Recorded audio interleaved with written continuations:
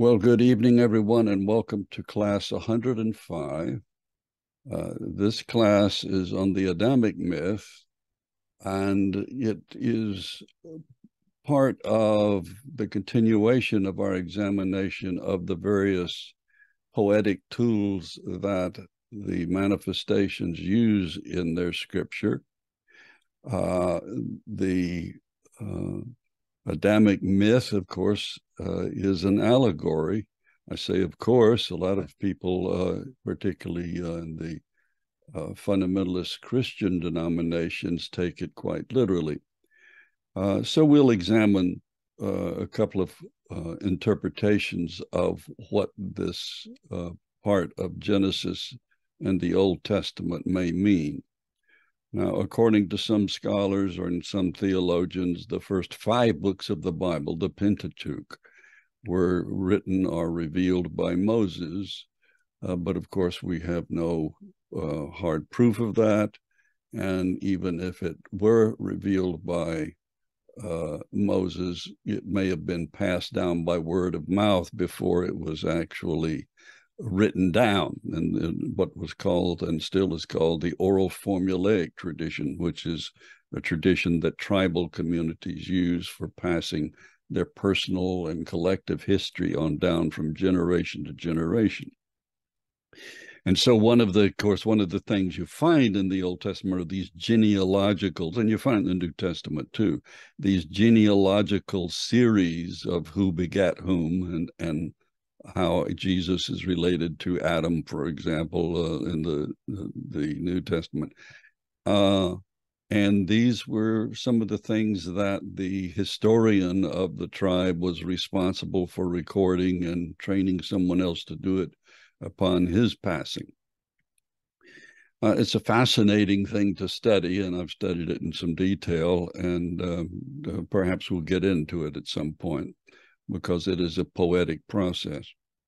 But tonight we're simply looking at the Adamic myth, not so much for to come to some great conclusion about what its content is about, so much as to show one particular methodology that the manifestations use.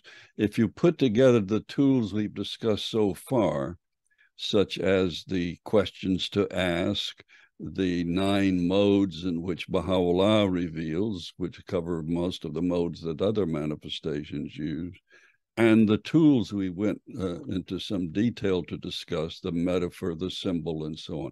We're going to continue with those until I'm satisfied that we can simply go from one scriptural passage to another to put these tools into practice, so that we may together see how much fun it is, for one thing, and so that perhaps you can, as I've said before, on your own or with a few friends, try this process on some prayer or some passage that you think is either perplexing or symbolic.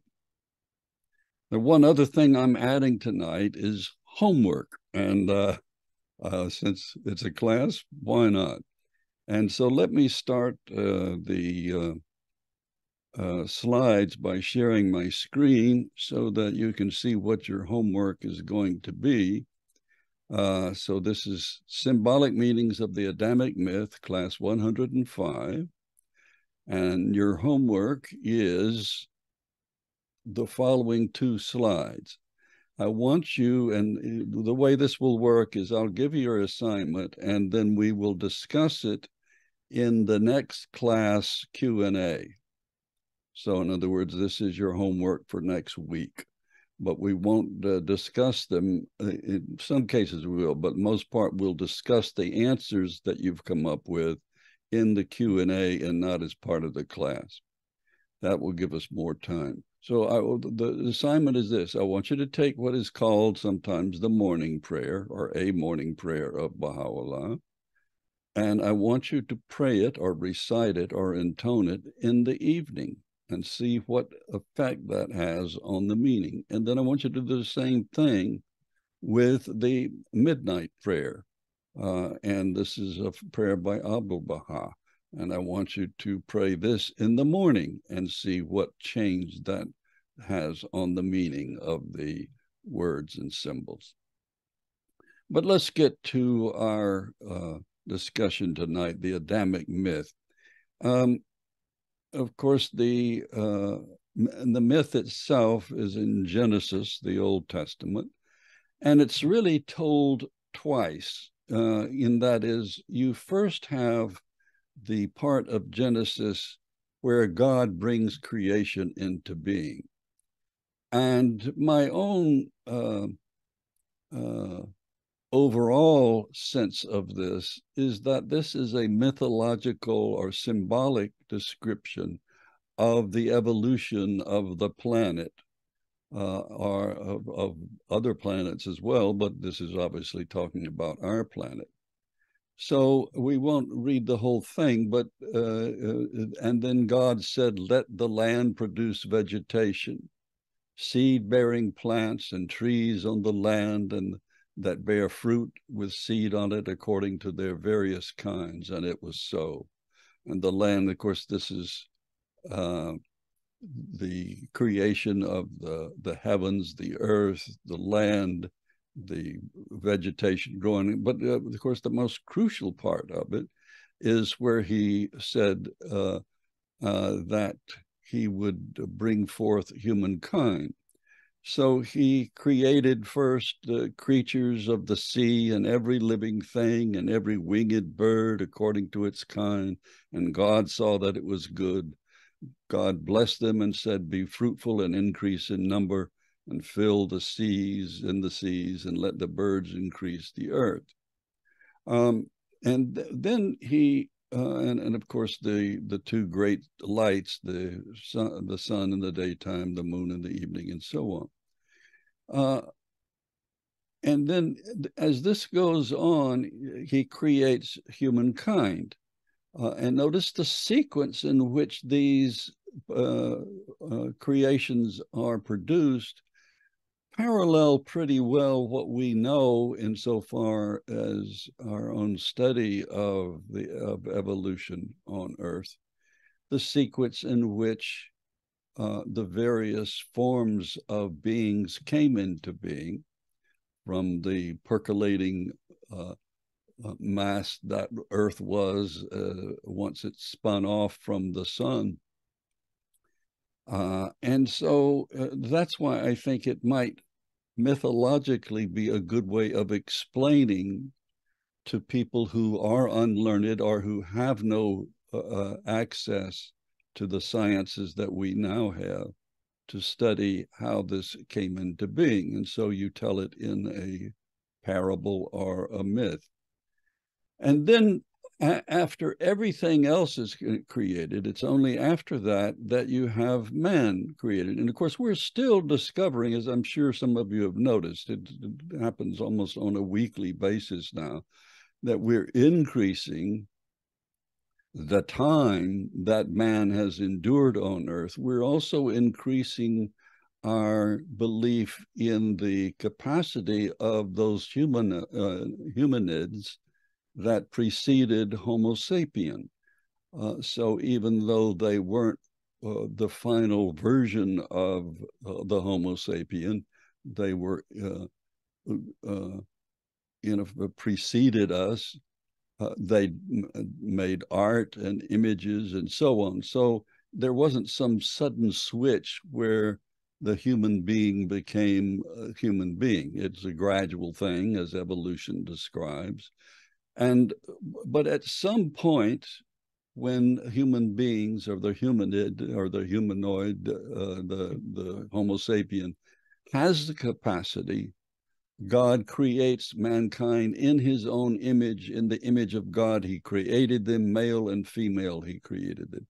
Now, this doesn't mean this happens all at once. Again, this is describing a process that took probably millions of years.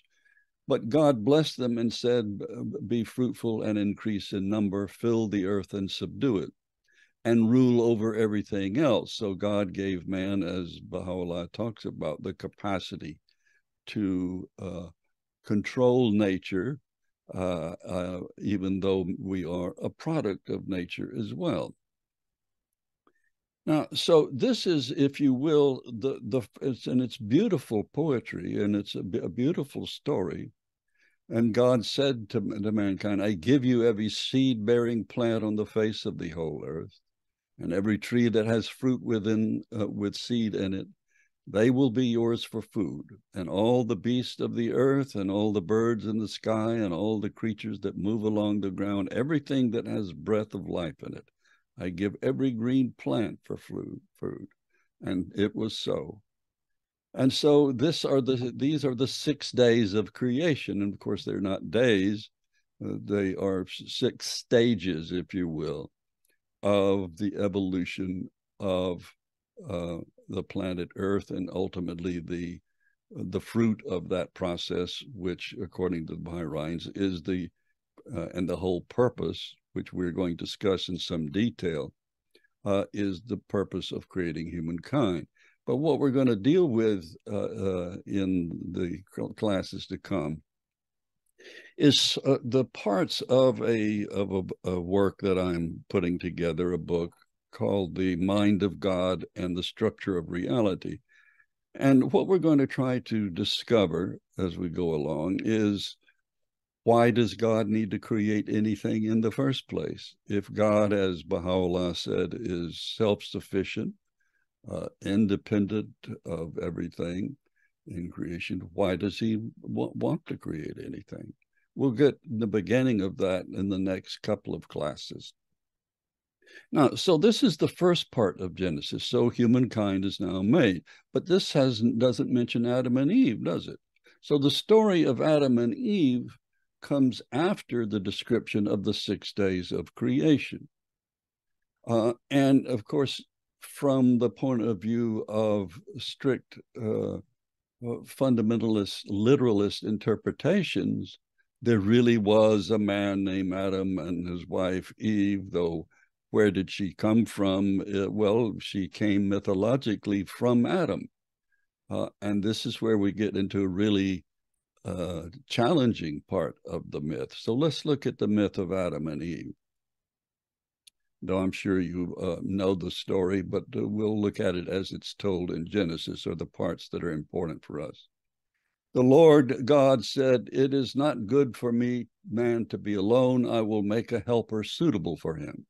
Now the Lord God had formed out of the ground all the wild animals and all the birds in the sky. He brought them to the man to see what he would name them. And whatever the man called each living creature, that was its name. Now, the way I have interpreted this, and you can interpret it however you wish, is this is a point where in the sequence of manifestations, and while Adam is the first manifestation in the Adamic cycle, we are told by Abdu'l-Baha there were universal cycles before that, because each time a universal cycle appears, the previous universal cycle is largely vanished from our collective memory or any evidence of its existence. So Adam is given the task of naming them. The way I interpret this is that Adam is to understand their essential reality, what Nadir Saidi in his work calls the thingness of something, its essential being. The better word that I like is one that Mujan Momin uses in his works, called quiddity. But you can look up quiddity and see if you like that better. But it means the ontology, or the nature of the being of something. So Adam is given the ability, almost in a Platonic sense, to study things and decide what they're, not what he will call them literally, but what their reality is about, that he is capable of understanding that. So Adam is not satisfied with any of these helpers by themselves. So the Lord God caused the man to fall into a deep sleep. And while he was sleeping, he took one of the man's ribs and then closed up the place with flesh. Then the Lord gave man a woman from the rib he had taken out of the man, and he brought her to the man. The man said, "This is now my bone of my bone and flesh of my flesh. She shall be called woman, for she was taken out of man. That is why a man leaves his father and mother and is united with his wife, and they become one flesh." Well, let's go on before we start discussing what this might mean and see if what occurs next, and that is the fall.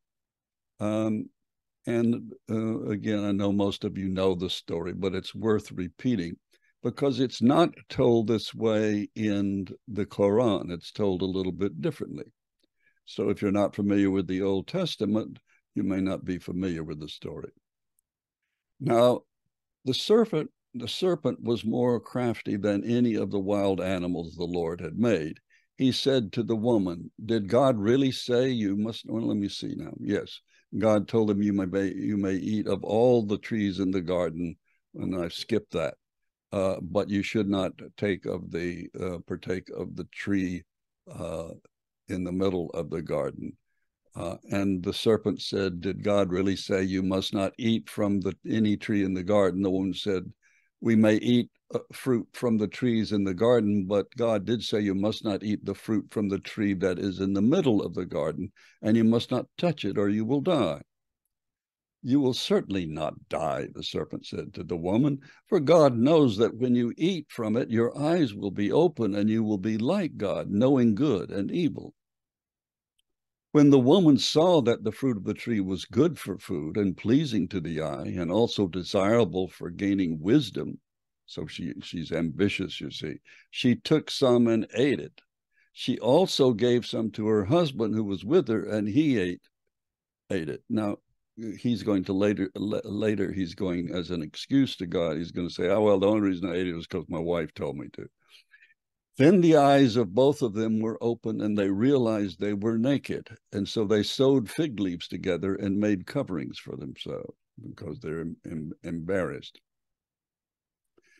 So Abdu'l-Baha interprets this parable or this analogy or this, well, that's not right. Let's say it becomes a parable from our point of view, but literally it's a story. It's a myth that was passed down.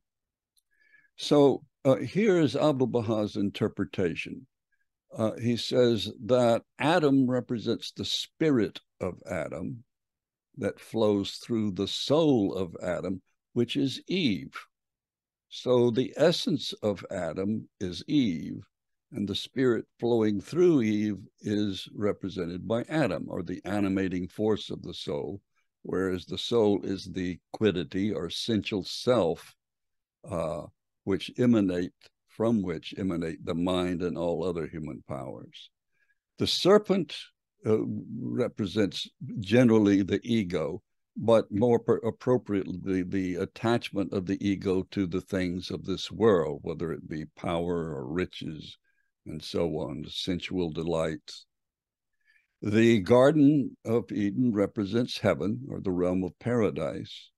And when they leave paradise, the spiritual realm, they descend into physical reality, which is represented by their partaking of the tree of knowledge of good and evil. Because since there is no evil in the realm of the spirit, then they say, well, let me see what it's like to know about this world. So again, this is straight from the Some Answered Questions by Abdu'l-Baha. The tree of life thus represents the highest degree of the world of existence, the position of the Word of God and the supreme manifestation. So it represents, if you will, that middle line in the ringstone symbol, the realm of the highest position. We'll get to that later and make that clear.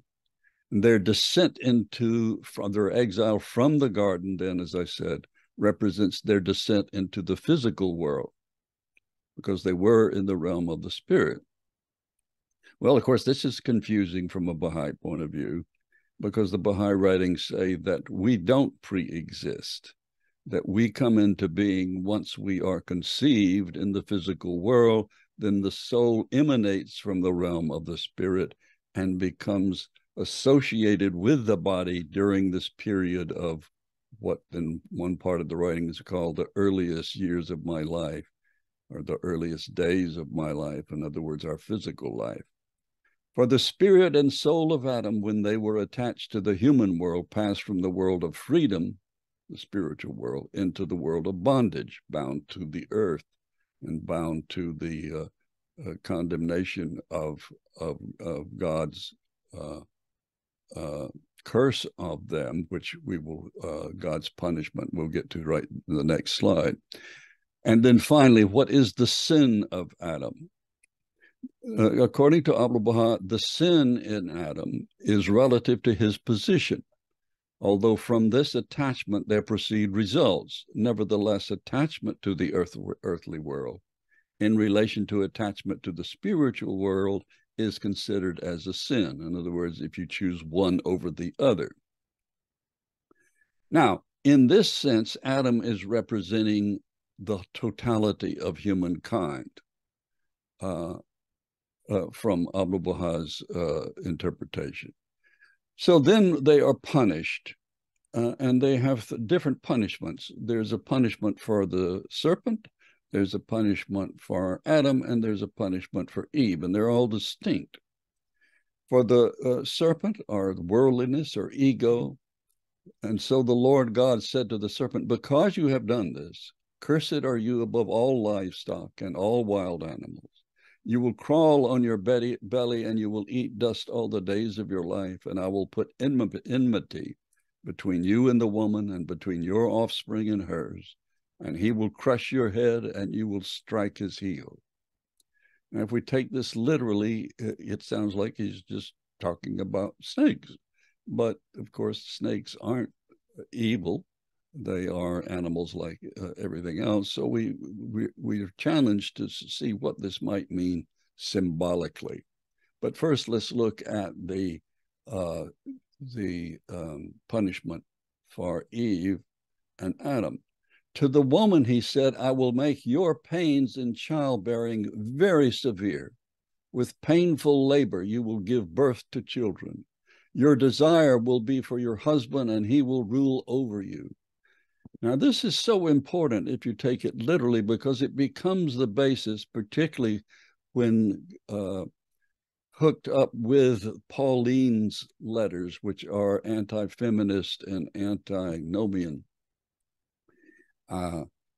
to cause for the subservience of women in early Christianity, the inability of women to preach, become figures in the church, and the belief that women are inferior to men. This all stems from the literal interpretation of this, hooked up with Paul's letters to the Christian communities, where he confirms this, that in effect you have the concept of original sin, that because we are derived from Adam, we are bound in original sin, and until we accept Christ as our Savior, we are in a state of sin. So Christ died to save us from our original sin. It doesn't make sense logically insofar as what does his death have to do with anything that we have accomplished, or why does it secure us from being sinful? But we'll get to that another time. To Adam, he said, because you listened to your wife, and again, that shows the subservience of the wife to Adam. In other words, you didn't rule over her and say, no, honey, we don't do that. Forgive my flippancy. It's just that obviously this is not meant to be taken literally. and ate fruit from the tree about which I commanded you, you must not eat from it. Cursed is the ground because of you. Through painful toil, you will eat food from it all the days of your life. It will produce thorns and thistles for you, and you will eat the plants of the field. By the sweat of your brow, you will eat your food until you return to the ground, since from it you were taken, for dust you are, and to dust you will return. Now, of course, that parallels a little bit the Baha'i statement that's also in the Quran. We come from God, and unto God do we return. But that's talking about the spirit. This is talking about the body coming from dust and returns to dust. And of course, the body is composed of physical elements. Now, we're going to go over these, and I'll explain the symbols of these, because Abdu'l-Baha does not get into the symbolic meaning of these punishments. But first, let's look at the Quranic version of the same story, because the Quranic and the Baha'i version have Adam as a vicegerent. Now, what is a vicegerent? It's the same as a manifestation, someone who is representative of the king, or in this case, of God. And this will sound more familiar to you as Baha'i teachings. Behold, thy Lord said to the angels, I will create a vicegerent on earth, one who represents me.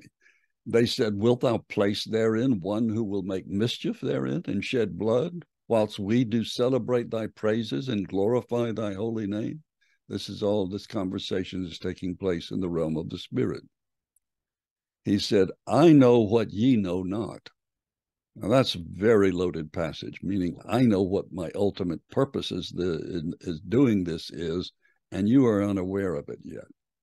And he taught Adam the nature of all things. Now, this is what I'm talking about is really happening when it says in the Old Testament, and he had Adam name things. He taught them the essence of their nature.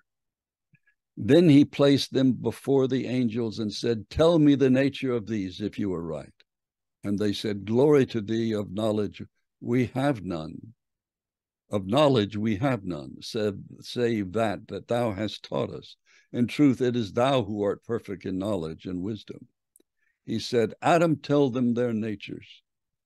When he had told them, Allah said, did I not tell you that I know the secrets of heaven and earth, and I know what ye revealed and what ye concealed? And then he tells the angels, and this becomes the basis, believe it or not, and not that Milton was familiar with the Quran, I doubt he was, but this becomes the basis of Paradise Lost, written by Milton in the 17th century, and that is that Lucifer, as one of the highest ranking angels, becomes jealous when God pronounces that his son will go to earth to save mankind. And he says, why should the son be more important than me? Well, let me go ahead with the Quranic verse. And behold, we said to the angels, bow down to Adam, and they bowed down. Not so Iblis. So Iblis, who is a spirit, a jinn, refused and was haughty. He was of those who reject faith. We said, O Adam, dwell thou and thy wife in the garden and eat of the bountiful things therein, as where and when ye will, but approach not this tree, or ye run into harm and transgression. So we do have the tree, but it's a slightly different situation. Then did Satan make them slip from the garden and get them out of the state of felicity in which they had been. We said, get ye down, all ye people, with enmity between yourselves. On earth will be your dwelling place and your means of livelihood for a time, notice. Then learnt from Adam, his Lord, words of inspiration, and his Lord turned toward him, for he is oft returning, most merciful. We said, get ye down all from here. And if, as is sure, there comes to your guidance from me, whosoever follows my guidance on them shall be no fear, nor shall they grieve. But those who reject faith and belie our signs, they shall be companions of the fire, and they shall abide therein. That's Surah 2, and the story is retold in Surah 20. So let me take a sip of tea here. So this repeats the same story, not the same way it's told twice in Genesis, but somewhat similar to the way it was told in Surah 2. When we said to the angels, prostrate yourself to Adam, they prostrated themselves, but not Iblis, he refused. Then we said, O Adam, verily this is an enemy to thee and thy wife. So let him not get you both out of the garden, so that thou art landed in misery. There is therein enough provision for thee, not to go hungry, nor to go naked, nor to suffer from thirst, nor from the sun's heat. But Satan whispered evil to him. He said, O Adam, shall I lead thee to the tree of eternity, and to a kingdom that never decays? In the result, they both ate of the tree, and so their nakedness appeared to them. Now, this is very similar, isn't it? They began to sew together for their covering leaves from the garden. Thus did Adam disobey his Lord and allow himself to be seduced. Now, this seems perplexing when we're trying to understand it, because on the one hand, he's a vicegerent, and even the angels in heaven are to bow down before him because he has superior authority. And yet he is still seduced. And of course, we know the manifestation is without sin and impervious to the ego. And so what could this mean? So let's finish this telling from the Quran in Surah 20. But his Lord chose him for his grace. He turned to him and gave him guidance, talking about Adam. He said, get ye down, both of you, all together from the garden, with enmity one to another. But if, as is sure, there comes to you guidance from me, whosoever follows my guidance will not lose his way nor fall into misery. And of course, this would be the process of revelation. But whosoever turns away from my message, verily for him is a life narrowed down, and we shall raise him up blind on the day of judgment. He will say, O my Lord, why hast thou raised me up blind while I had sight before? Allah will say, thus didst thou, when our signs came unto thee, disregard them. So wilt thou this day be disregarded. Now, with the Baha'i interpretation, there is a statement by Abdul Baha at the very end, after he's given this one interpretation of only part of the story of Adam and Eve. And he says at the end of his interpretation, this is only one of the meanings of the biblical story of Adam. Reflect until you discover others. Well, that's something I've done, and I wanted to share it with you, and I hope you will read it for yourselves and see if you can come up with some others. But the one I've come up with that takes into account the rest of the story, particularly the cursing, well, what Adam and Eve represent, and the expelling them from Eden, and also the particular punishments they endure. So let me get to that. This is John's interpretation. Of course, it has absolutely no authority, but it was fun to do. This is my chart. And I haven't put in 3 columns, but only 2. The characters or items in the story and what they symbolize or represent. So,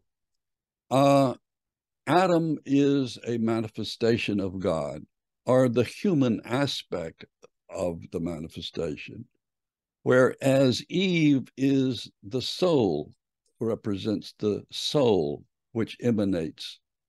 And it works in both the manifestation and mankind. That's why I've said He represents in one part of the telling a manifestation or visegerate of God, and the other telling he represents humankind. Let me explain what I mean.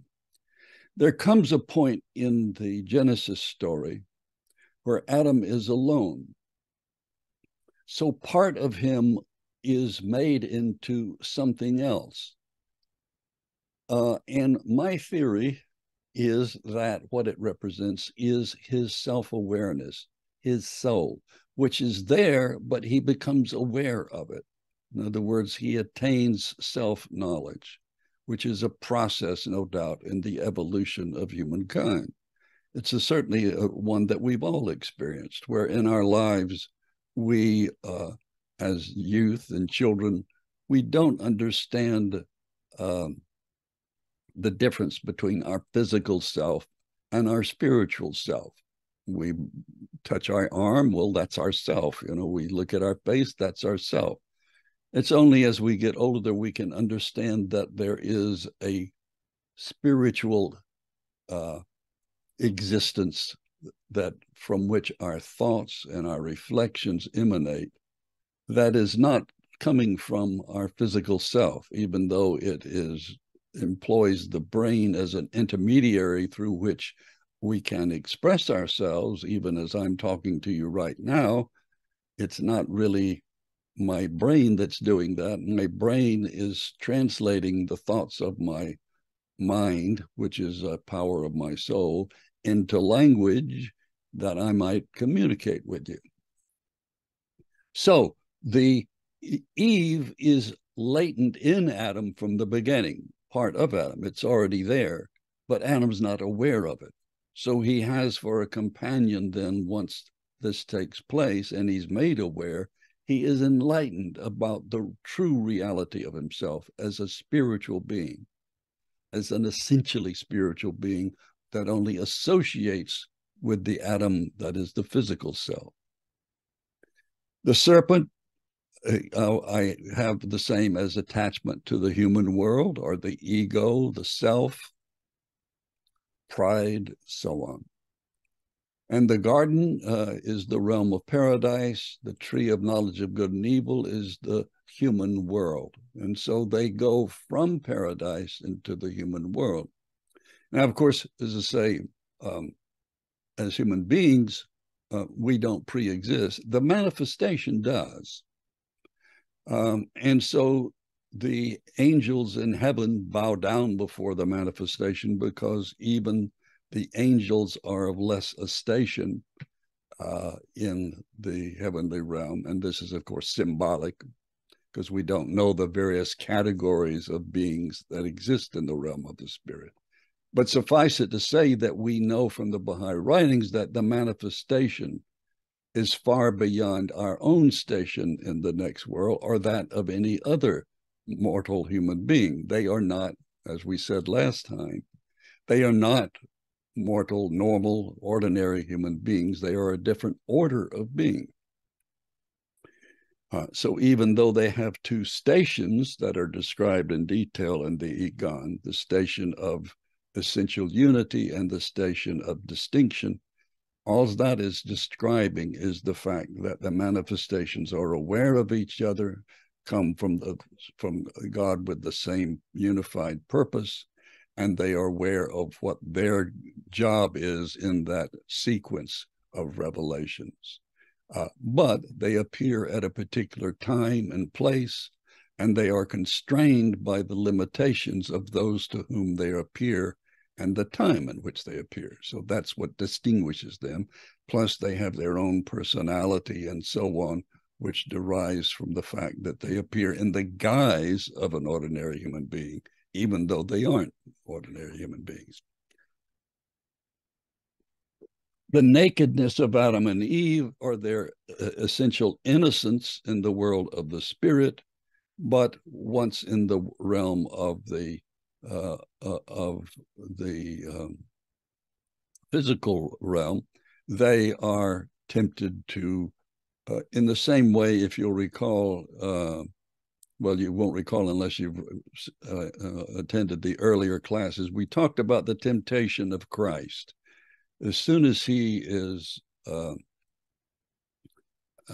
baptized by John the Baptist, he goes in the wilderness for 40 days, and there he is tempted by Satan.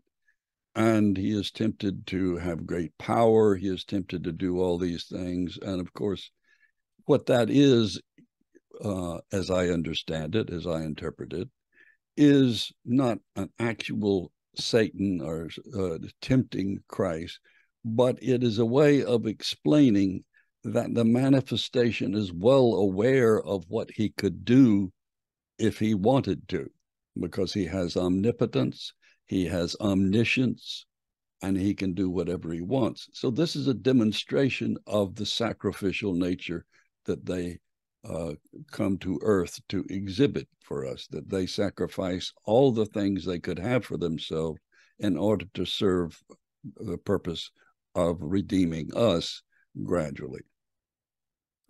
So they become aware of themselves, conceal themselves from these. Now, this is referring more to humankind rather than the manifestation. And this is one of the most important ways that this interpretation works for me. And that is Adam's and Eve's punishments are different. Notice Eve is the one who is attracted to having power and to know things, because Eve represents the mind, the rational self, the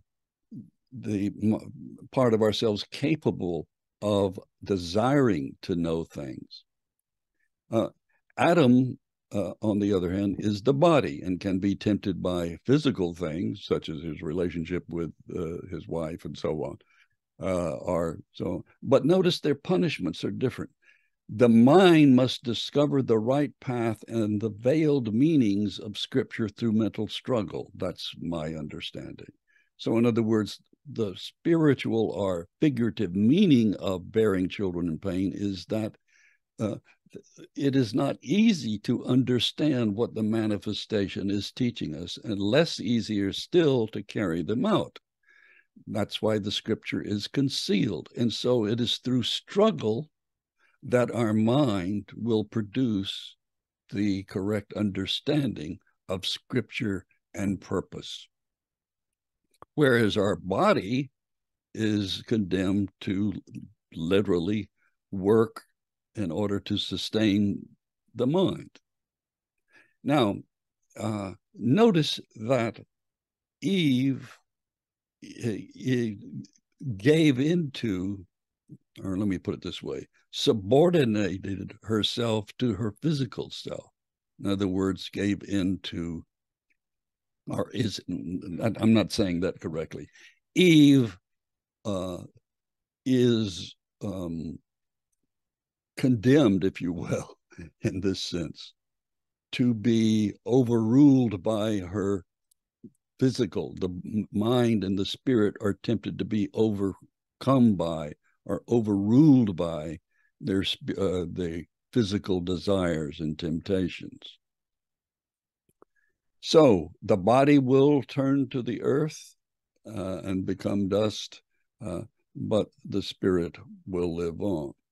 Now, this is not authoritative in any way whatsoever, but it's another way of looking at this very interesting myth of creation, a creation myth. As you know, tribal communities in various parts of the world have their own creation myths, and they're very interesting and also are very symbolic and allegorical.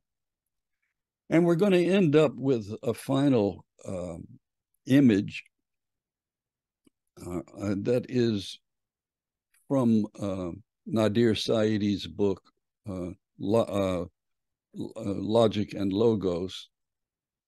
Logos and Civilization. And we've talked about, not recently, but you will find in the writings discussions mentioned often by Abdu'l-Baha of the arcs of ascent and the arcs of descent. What is that talking about? Well, it's very much the creation myth wrought into the form of a symbol, so or symbolic configuration. So God brings the creation into being by the manifestation, from whose will and determination the destiny of the world is decreed. And you have now, this is a descent, but it's not the descent in the sense of going from good to bad. It's the descent of the will of God in various forms until ultimately it becomes from the letters B and E being joined together, conjoined by the manifestation, into Kitab, book, the revelation. At this point, the various kingdoms, the mineral, the vegetable, the animal, the human kingdoms, ultimately the human being begins the journey of what we find in the seven valleys, the seven stages of the arc of ascent. And so we have the search, love, knowledge, unity, contentment, wonder, and annihilation and subsistence. Their titles a little bit differently in the seven valleys, but it's the same idea. And you have the four valleys, which Sayedi also has in the book, that are described slightly differently by the Bab. So this is what is meant by the arc of the will of God descending through various stages until revelation occurs. And then you have the ascent of humankind. And this, of course, takes place on an individual and a collective level. All right. Let me stop sharing. And that will do it for my presentation.